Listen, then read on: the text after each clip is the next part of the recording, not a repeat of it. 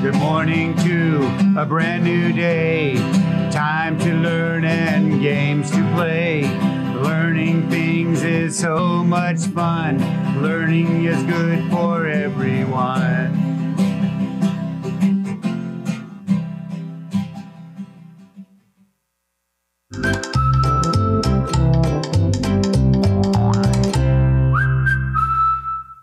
Hello, early learners, and welcome back to the art room.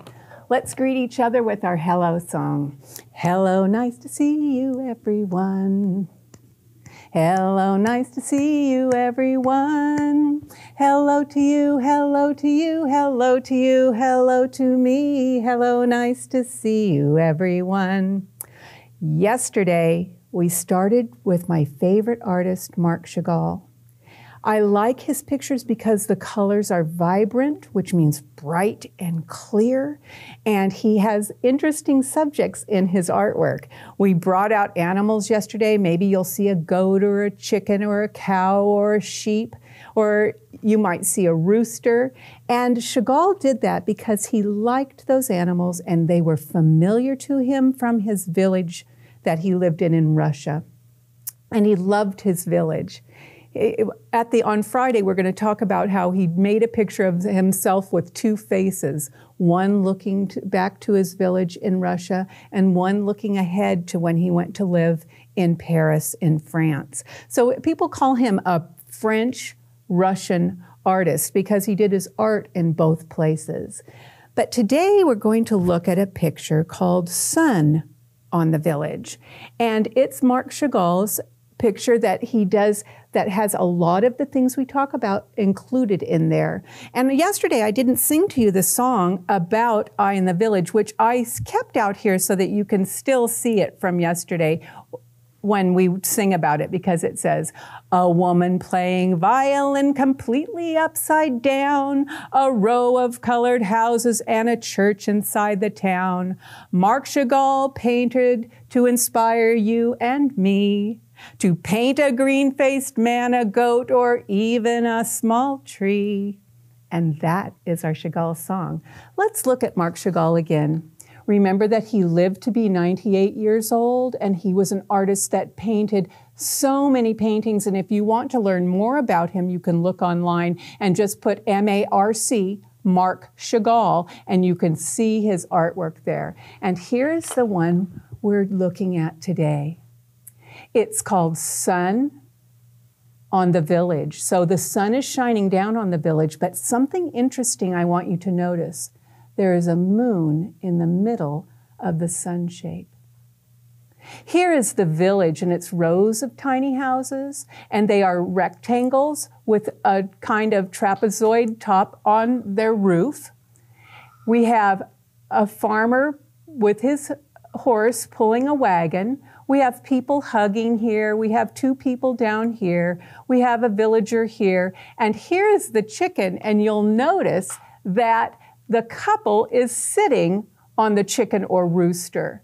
And up in the sky, there's a horse floating in the sky and a man upside down floating in the sky. So what we're going to do is called the turn, turn, turn. We're going to turn our paper and draw. We'll turn our paper and draw, turn our paper and draw, and we'll fill it in with watercolors.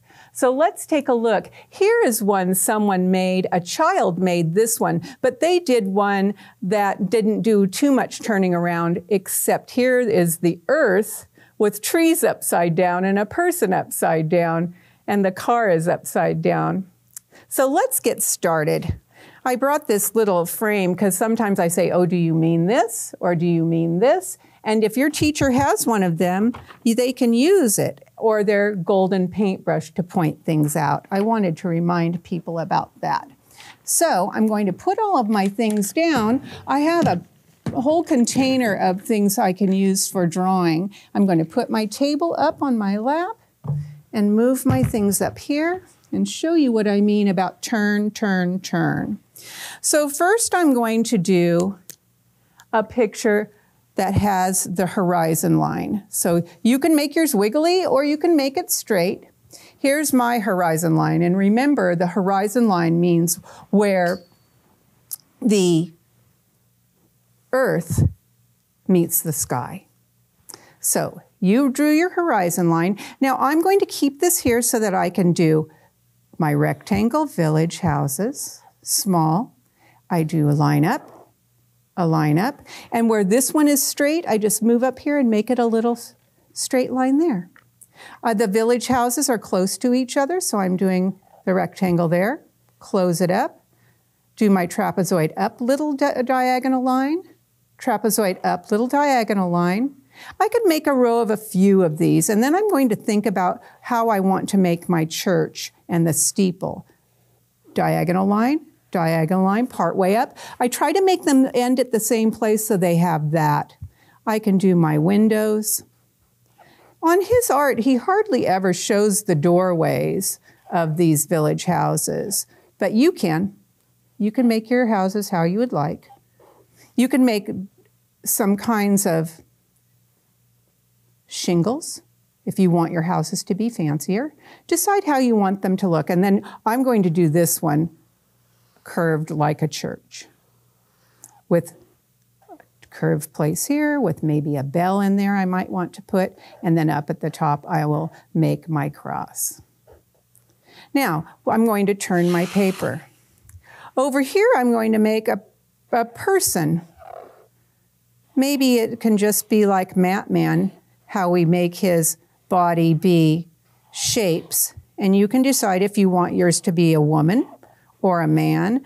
And I think mine, I will have him holding something. Maybe I'll make him have a violin, which kind of looks like the number 8 with the strings and the frets up there. And I'll put his hand holding it. I'll put him in a hat.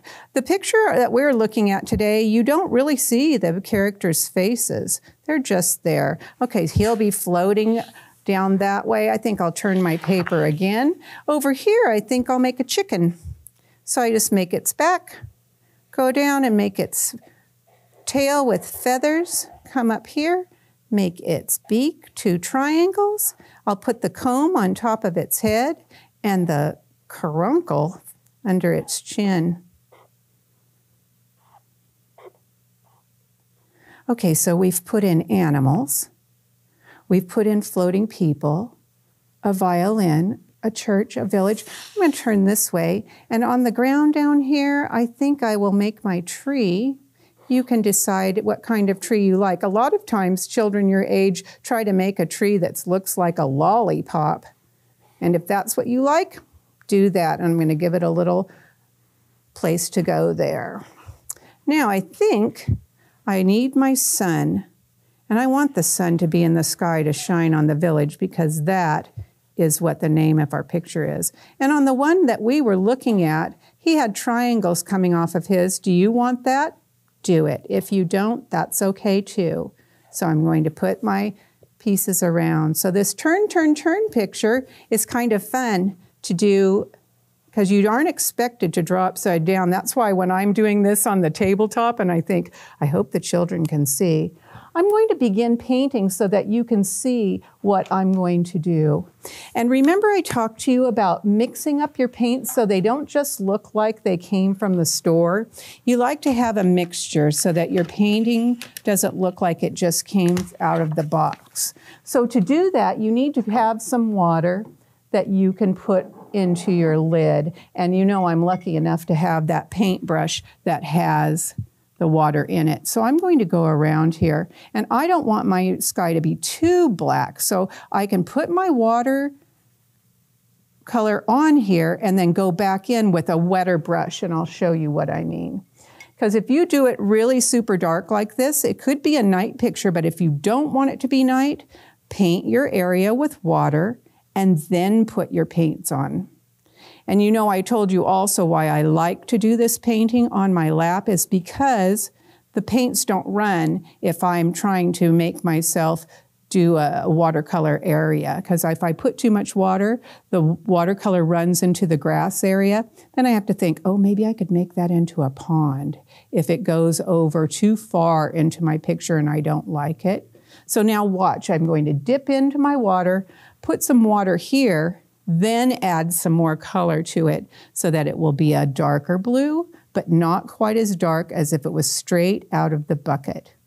Now, the paints that I bought have a lot of different colors in it that maybe yours doesn't have, because the ones that you usually can get usually have just 8 colors in it, so you just have to mix it. And to mix this dark blue, you could mix your purple and the blue that's in your bucket together to make that be a color that you want. And I can go back in and put some clouds in by using my water and stretching the color over.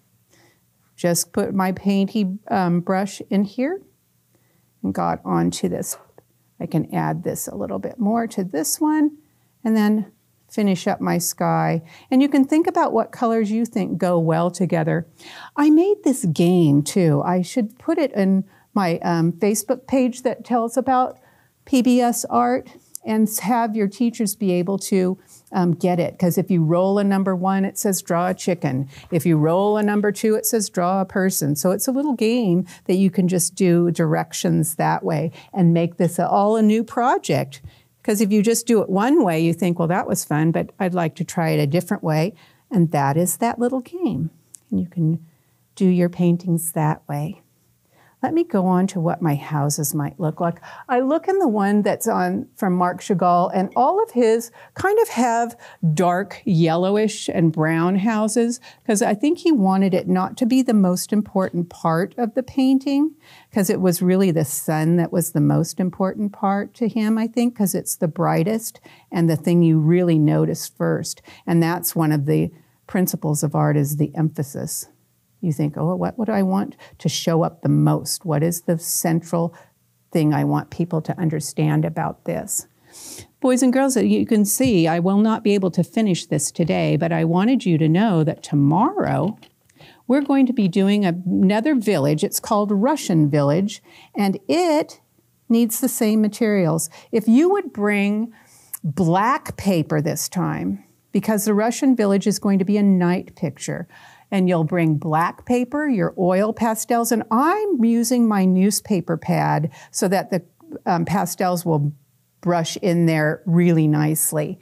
Now I'm going to make my temple, it's kind of going to be adobe, so I'm watering this down. I'm going to keep painting, but I'm going to sing goodbye to everyone. Goodbye, see you next time, everyone. Goodbye, see you next time, everyone. Goodbye to you, goodbye to you, goodbye to you, goodbye to me. Goodbye, see you next time, everyone. Boys and girls, look how I'm going to make this little part in here be a dark place, because it's going into the church and closing things up so that when they go into church, they'll be inside the vestibule and see what's going on in there. All right, thank you for joining me today. I think we had a really good time doing this turn, turn, turn picture, and we'll do something similar, I think maybe tomorrow.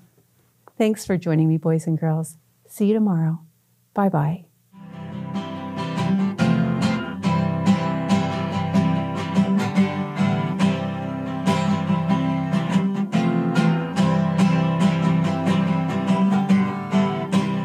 Morning to a brand new day, time to learn and games to play.